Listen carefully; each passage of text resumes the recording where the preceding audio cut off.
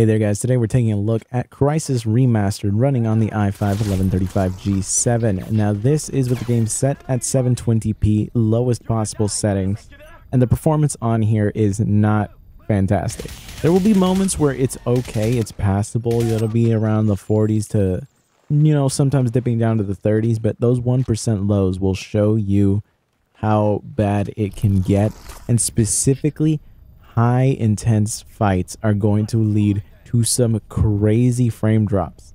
The performance is just not very consistent. If you play this game extremely slow, you like to sneak up on every enemy and just assassinate them like that, you can get away with this. But as it stands, with the settings that it's at, the performance just is not there, and it's kind of disappointing that it's like that. But I mean, this is a pretty demanding game. But even then, we've gotten pretty decent performance out of some relatively demanding games, so it's very disappointing to see how it actually performs on here. Again, if you're in less intense areas, like the fights are just you sneaking up on enemies and taking them out, it's fine. You'll be above 30, the frame times will be more consistent. But as soon as things get intense, you're fighting off tanks and stuff like that, it starts to really get crazy. Let me jump ahead a little bit and actually show you how bad it can get. So this is just a little bit further up in the campaign, and of course the performance just takes a nosedive. As soon as we just start getting into some big action, fighting off multiple enemies, the performance just drops off a cliff.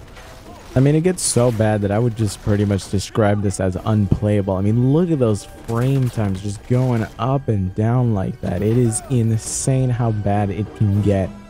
And when the destruction gets involved, vehicles get involved, it just really falls apart. I would say that this game is just not playable at these settings on here.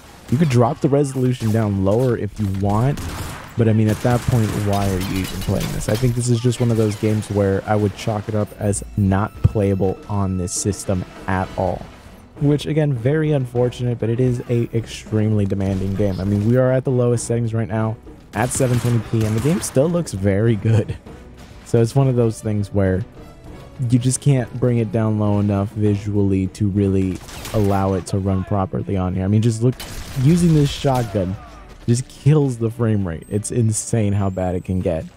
So overall, I'd say this game is a bust. It's not worth it. It's not gonna give you a good experience on here, because again, look, as soon as the action dies down, the frame rate is to the point where it's more consistent. Those frame times are looking good. But again, as soon as the action starts, when the game itself is actually being played, it just falls apart. So with that being said, that is enough for me today, guys. I will see you guys next time when we're taking a look at hopefully a game that is actually playable on here, because this is just very unfortunate. Probably going to be looking at some more classic titles just to see what kind of gaming experience we can get on here, because it really seems like, at least from my testing, 6th and 7th generation console games run relatively well on here. So we're definitely going to be looking at some classics. So I will see you guys next time. Be sure to subscribe if you're not subscribed, and check out those affiliate links down below if you'd like to support the channel and get yourself a system that is still very portable. Just you won't be able to play CRYSIS on there, but hey, you can play a lot of very good games on here, and I would argue a lot of games that are better than CRYSIS.